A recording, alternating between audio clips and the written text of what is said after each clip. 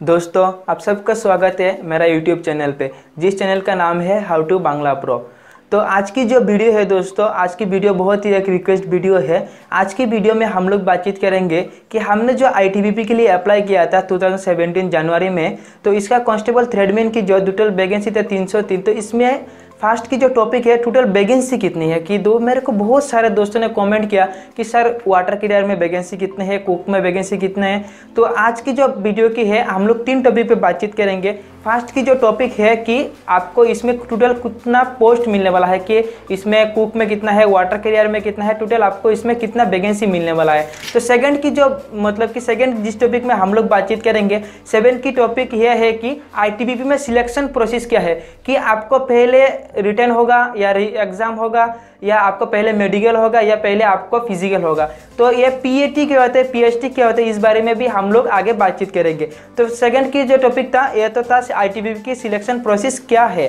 और थर्ड की जो टॉपिक है कि हमने अप्लाई किया था, सर मेरे को बहुत सारे दोस्तों ने कमेंट किया कि सर मैंने तो अप्लाई किया था वाटर कैरियर में, तो क्या सर इसके लिए एक्सपीरियंस सर्टिफिकेट चाहिए।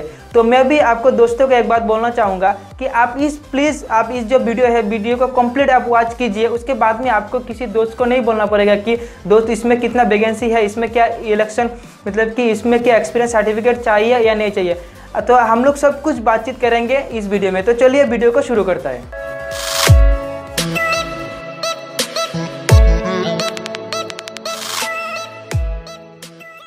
दोस्त अभी हम आ गए हमारे कंप्यूटर स्क्रीन पे। तो आप देख सकते हो ये जो मेरे सामने देख रहे हो ये जो पीडीएफ है, ये पीडीएफ था इस टाइम के जिस टाइम में हमने अप्लाई किया था। तो आज की जो हमारे वीडियो की फर्स्ट की जो टॉपिक थी कि वैकेंसी के बारे में, किसमें आपको कितना सारा पोस्ट मिल रहा था। तो मेरे को बहुत सारे दोस्तों ने कमेंट किया कि सर इसमें कितना पोस्ट है, इसमें कितना पोस्ट है, सर आप प्लीज़ बोलिए। तो मैं ये कंप्लीट वीडियो बना रहा हूँ, प्लीज़ आप इस वीडियो को लास्ट तक वॉच कीजिए। इसके बाद में आपको किसी को फ़ोन करना नहीं पड़ेगा कि दोस्त इसमें कितना पोस्ट है, आप पहले फिजिकल होगा या रिटर्न होगा या थ्रेड टेस्ट क्या होता है। तो आपको जो नंबर 1 जो पोस्ट मिलने वाला था वो था आपको कांस्टेबल टेलर। टोटल जो आपका नंबर ऑफ थ्रेडमैन की जो अप्लाई था, इसमें आपको टोटल नंबर ऑफ जो पोस्ट था वो था 303, जिसमें आपको कांस्टेबल टेलर में पोस्ट ऑफ मिलने वाला था वो था आपको 19।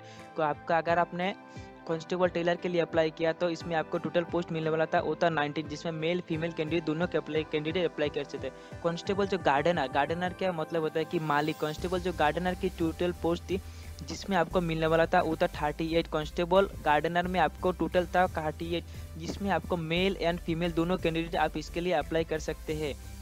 इसका जो पूरा डिटेल्स है। थर्ड में जो पोस्ट मिलने वाला था वो था कांस्टेबल कुबार में आपको जो पोस्ट मिलने वाला था वो था 27। इसमें आपको मेल फीमेल दोनों आप कैंडिडेट अप्लाई कर सकते हो। कांस्टेबल वाटर कैरियर, इस बारे में देखा जाए तो सबसे ज़्यादा वैकेंसी थी कांस्टेबल के वाटर कैरियर में। तो वाटर कैरियर में जो वैकेंसी थी उसमें आपको टोटल थी 95। कांस्टेबल वाटर कैरियर में टोटल नंबर ऑफ वैकेंसी थी वो थे आपको 95। आप देख सकते हो कांस्टेबल वाटर कैरियर की टोटल वैकेंसी है 95। कांस्टेबल सफाई कर्मचारी के दोस्तों आपने अप्लाई किया तो इसके नंबर ऑफ टोटल वैकेंसी मिलने वाला था वो था 33। अगर इसके हिसाब से आप देख सकते हो यूआर के लिए कितना है, एससी के लिए कितना है, एससी एसटी के लिए कितना है, टोटल आप इसके साथ में पूरा सब कुछ देख सकते हो। उसके साथ में है कांस्टेबल कुक के लिए दोस्तों आपने अप्लाई किया जिसमें टोटल नंबर ऑफ वैकेंसी मिलने वाला था वो था आपको 55। और आपने अगर कांस्टेबल वाशरमैन के लिए अप्लाई किया तो कांस्टेबल वाशरमैन के अप्लाई किया जिसमें आपका नंबर ऑफ मिलने वाला था पोस्ट होता आपको 25। अगर आपने कांस्टेबल वाटरमैन मतलब कि वाशरमैन के लिए आप अप्लाई किया था जिसमें आपको नंबर ऑफ पोस्ट मिलने वाला था वो था आपको 25। और कांस्टेबल बारबार में जो आपको टोटल नंबर ऑफ पोस्ट मिलने वाला था होता आपको कांस्टेबल बार में इतना तो ज़्यादा कुछ पोस्ट नहीं मिल रहा था आपको कांस्टेबल बार में। तो ये भी कुछ इतना कुछ खास नहीं है कि कांस्टेबल बार में आपको इतना सारा पोस्ट। कांस्टेबल बार में टोटल जो पोस्ट था वो तो आपको मिलने वाला था 11। अगर आपने कांस्टेबल बार में अप्लाई किया है तो आपको टोटल पोस्ट मिलेगा आपको 11। अगर इसमें आप फीमेल कैंडिडेट भी अप्लाई कर सकते हो, मेल कैंडिडेट भी अप्लाई कर सकते हो। इसके साथ में मैं बोलना चाहूँगा अगर दोस्तों आप यूआर से हो तो आपको कितना वैकेंसी मिलेगी, अगर आप एससी से हो कितना वैकेंसी मिलेगी, अगर आप ओबीसी से हो तो आपको कितना वैकेंसी, जितने सारा भी है सब कुछ यहाँ पे आप ये जो पीडीएफ देख रहे हो इस पीडीएफ। तो दोस्तों इस जो पीडीएफ है इस पीडीएफ की लिंक भी मैं मेरा वीडियो के डिस्क्रिप्शन में मैं आपको दे दूंगा। तो प्लीज़ आप मेरा वीडियो के डिस्क्रिप्शन में जाइए, जाने के बाद जितने भी है आप मतलब कि इस पीडीएफ को डाउनलोड कीजिए। डाउनलोड करने के बाद आप भी इस पीडीएफ को ठीक से रीड कीजिए तो आपको बाद में किसी को नहीं पूछना पड़ेगा कि दोस्त इसमें कितना पोस्ट था। तो हमारा जो फर्स्ट की जो टॉपिक था, फर्स्ट के बारे में टॉपिक था कि टोटल कितना वैकेंसी है। तो वैकेंसी की जो फर्स्ट की जो टॉपिक है वो चला गया, फर्स्ट की टॉपिक तो खत्म हो गया। तो अभी जो हमारा सेकंड की जो टॉपिक है, सेकंड की जो टॉपिक में सिलेक्शन प्रोसेस।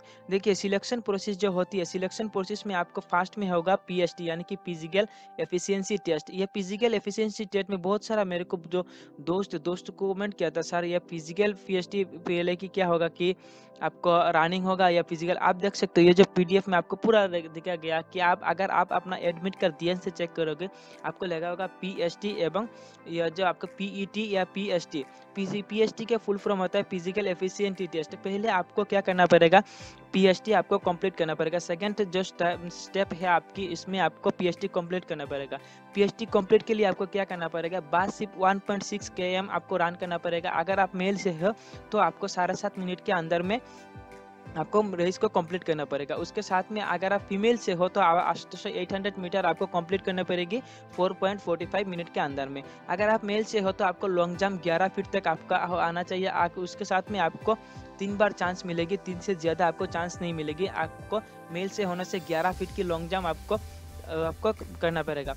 और उसके साथ हाई जंप जो है, हाई जंप में आपको 3.5 इंच के फीट को आपको क्रॉस करना पड़ेगा, जिसके लिए आपको 3 ही बार आपको चांस मिलेगी। हाई जंप जो है, हाई जंप में आपको 3.5 फुट के क्रॉस करना पड़ेगा। और फीमेल होने से आपको 3 फीट हो जाएगा, जिसके लिए चांस जो है आपको मिलने वाला है वो है 3।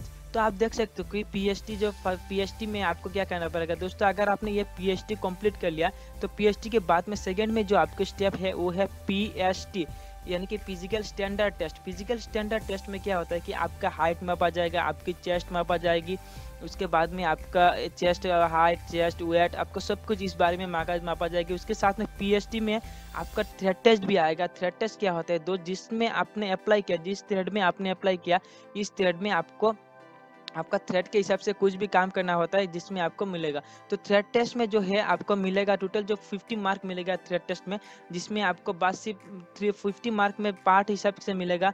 अगर आप टेलर के लिए अप्लाई किया है तो आपको टेकिंग मतलब कि आपको सिलाई कैसे पूरना है वो आपको जानना चाहिए। अगर आपने बार में अप्लाई किया तो आपको कैसे हेड मसाज करना है वो भी आपको जानना चाहिए। अगर आपने क्लीनर में अप्लाई किया तो आपको जितना भी है सब कुछ जानना चाहिए कि क्लीन करने के क्या चाहिए। अगर आपने वाटर कैरियर में अप्लाई किया है तो आपको रोटी बोलना आई है, उसके साथ में आप खाना पकाना चाहिए, सब कुछ आपको जानना चाहिए। तो अगर आपने और भी बहुत सारा जैसे कि माली में अप्लाई किया तो फूल को कैसे तोड़ना है उसका आपको जानना चाहिए। तो सेकंड की जो टॉपिक था वो भी लगभग खत्म हो गया कि फर्दर में आपको फिजिकल होगी, फिजिकल स्टैंडर्ड टेस्ट होगी, जिसमें आपको फिजिकल आपको कंप्लीट करना पड़ेगा। उसके साथ में है आपको जो आपका जो डॉक्यूमेंट वेरिफिकेशन नहीं होगा, डॉक्यूमेंट वेरिफिकेशन उसके बाद भी आपको चाहिए डॉक्यूमेंट इसके साथ में। और आपको इसके साथ में जो भी चाहिए उसके साथ में सबसे जो बड़ी बात क्या है कि आपको इसी के साथ में आपको आपकी जो थ्रेड टेस्ट है वो हो जाएगा। अगर आप फिजिकल के लिए आप इसकी एज मतलब कि आपको इसके अप्लाई के लिए क्या करना चाहिए, मतलब कि अगर आप देख सकते हो इसका हाइट क्या है, तो इसका हाइट जो है अगर आप मेल स्टेट मतलब कि मेल हो तो आपको 167.5 होना चाहिए। अगर आप मेल हो तो आपको 167.5 होना चाहिए। फीमेल से हो तो आपको 157 होने से चलेगा। जिसका आपका चेस्ट होना चाहिए वो है 80 और 85। अगर आप मतलब कि हिल स्टेट से हो जैसे कि हो गया सिक्किम, नागालैंड, अरुणाचल प्रदेश, मणिपुर, मेघालय, मिजोरम, मेघालय, आसाम, हिमाचल प्रदेश, कश्मीर एवं लद्दाख, अगर आप किसी भी स्टेट से हो तो आपको हाइट जो है वो आपको 165 होने से आप इसके लिए अप्लाई कर सकते हो। फीमेल होने से आपको 155 होने चलेगा। और आपका चेस्ट जो है 78 to 83, यानी कि आप देख सकते हो कि अगर आप नॉर्थ ईस्ट के रीजन से हो और आपका लेह लद्दाख और जम्मू एंड कश्मीर से हो तो आपको इसके लिए हाइट एंड चेस्ट में रिलैक्सेशन मिल जाएगी। और मतलब कि एससी के लिए 162 एवं 150 आपको फीमेल के लिए। और आपका चेस्ट जो है 76 एंड 81। आप देख सकते हो पूरा सब कुछ जो है यह सब कुछ आपको यहाँ पे मिल जाएगी। और मैं आपको बोलना चाहूँगा कांस्टेबल वाटर का सफाई कर्मचारी, कुक, वाशरमैन, बार्बर सब कुछ आप यहाँ पे देख सकते हो। तो उसके साथ में बोलना चाहूँगा अगर दोस्तों आप लेह लद्दाख और आसाम के मतलब कि नॉर्थ ईस्ट के रहने वाला हो तो आपको जो है आपको मतलब कि इतना घबराने की जरूरत नहीं। आपका हाइट कम होने से भी आप बस सिर्फ अपना डीएम से एक एक्सपीरियंस सर्टिफिकेट जो है वो मतलब कि आप लेना पड़ेगा। उसके साथ में जो हमारा सेकंड वाला जो टॉपिक था वो भी खत्म हो गया। थर्ड में जो टॉपिक था कि हमको एक्सपीरियंस सर्टिफिकेट चाहिए कि नहीं चाहिए। मेरे को बहुत सारे दोस्तों ने कमेंट किया कि सर एक्सपीरियंस सर्टिफिकेट चाहिए कि नहीं चाहिए। तो अगर आप इस पीडीएफ को ठीक से रीड करते देख सकते हो कांस्टेबल टेलर के लिए जो है, टेलर के लिए आपको बस सिर्फ 10 पास होना चाहिए। इसके साथ में 2 इयर्स मतलब कि वर्ष एक्सपीरियंस होना चाहिए। अगर आप मतलब कि ITI से हो तो आपको 1 ईयर की जो है आपको वैलिड होने से आपको, अगर आपने कांस्टेबल टेलर के अप्लाई किया है तो आपका ITI होना चाहिए। अगर आप ITI में हो तो आपको 1 ईयर की एक्सपीरियंस सर्टिफिकेट भी चल जाएगा। तो अगर आपने वाटर कैरियर, सफाई कर्मचारी, कुक, वाशरमैन, बार्बर के लिए अप्लाई किया है तो आपको बस सिर्फ सिंपल 10 पास होना चाहिए। इसके लिए आपको कुछ भी एक्सपीरियंस सर्टिफिकेट की ज़रूरत नहीं है। मैं आपको दोस्त बार बार बोल देता हूँ, आपको अगर आपने वाटर कैरियर, सफाई कर्मचारी, कुक, वाशरमैन और बार्बर के लिए अप्लाई किया है तो आपको इसके लिए कुछ भी, मतलब कि आपको इसके लिए एक्सपीरियंस सर्टिफिकेट की ज़रूरत नहीं है। ये भी कंप्लीट होगा कि आपको जो आपका, मतलब कि आपको एक्सपीरियंस सर्टिफिकेट चाहिए कि नहीं चाहिए। तो आज की जो वीडियो थी दोस्तों, थे बेसिकली 3 टॉपिक पे थी कि इसके लिए पोस्ट की डिटेल्स, उसके साथ में थी उसके पोस्ट की डिटेल्स, उसके बाद में पहले फिजिकल होगा या रिटर्न होगा, थर्ड में थी उसके एक्सपीरियंस सर्टिफिकेट। तो दोस्तों आज की जो तीनों टॉपिक थे मेरे को, आई होप आपको सब कुछ भी समझ में आया होगा। तो प्लीज़ दोस्तों, आपको अगर ये जो वीडियो पसंद है तो प्लीज़ आप इस वीडियो को लाइक करिए और उस वीडियो को शेयर जरूर करिए और चैनल को सब्सक्राइब करना मत भूलिए। Thank you friend.